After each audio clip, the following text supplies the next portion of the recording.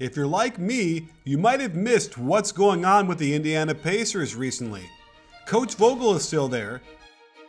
Paul George has suffered through a shooting slump after another hot start to the season, and the Pacers have gone from a team that was 18-14 at the end of December to a team that has struggled since, going 7-9.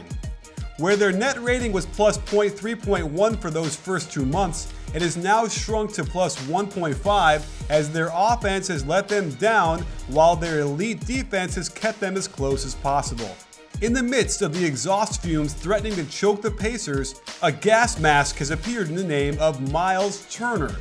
After returning from a serious thumb injury that forced him to miss 21 games, he's been on a tear the last 8.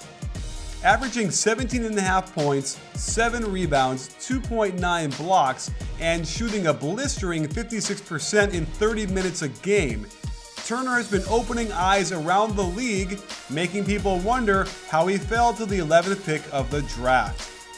Let's start with his postgame, which is a bit of a throwback, as he is a traditional back-to-the-basket player with an extraordinary face-up jumper. He's able to find the shot over either shoulder with a very quick release that still maintains a very light touch. He also displays some of the old-school go-to moves like a running hook, and he's terrific using his strong body to duck in and command space in the lane, yet then show off his quickness with a spin move and feathery soft touch off the glass. Turner has good command of the fundamentals. For example, in these 2 clips, notice how he does not bring the ball down after getting the lob, protecting it from any would-be little guard thievery. And the Pacers do a nice job of having him screen the ball, then roll to the hoop for a post-up on the opposite side, where he displays a gorgeous step-back face-up jumper. In the pick and roll, I really like how quickly he can get into his shot after the catch, exploiting the openings the guards help create for him in the paint. But he does get going a little too fast at times, trying to get the ball in the hoop before he's got total control of his body and or the ball. And with players like Monte Ellis who can attack into the paint, he's a great cutter who knows how to finish near the rim with terrific touch off the glass, displaying great hands, or with King Kong ferocity, showing off severe athletic ability. What's more exciting is that this traditional 6'11 big man can pick and pop from 20 feet, and better yet, he uses the hop to quickly get in rhythm and find the proper alignment. This is a matchup nightmare for opponents that are going to want to put a slower big man on him to take away the post-ups. He's also a tough cover in the Pacers offense, setting multiple off-ball screens that will serve to take his man's focus off of him, and he can then find some daylight to catch and shoot. He's proven he doesn't need much room to get this off and find success. Most big men in transition like to get to the paint first before locating who they're guarding, and this is a shot Myles Turner can get several times a game. As you can already see, Turner is super athletic and has a real motor down the court.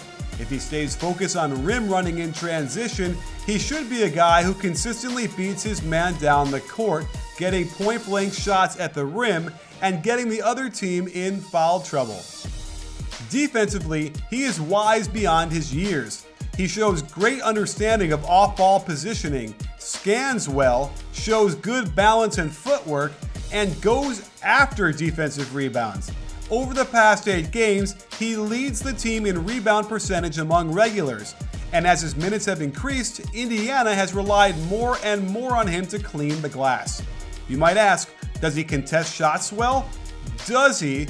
He is already good at blocking shots and keeping the ball in play rather than knocking them into the stands and giving the offense another shot.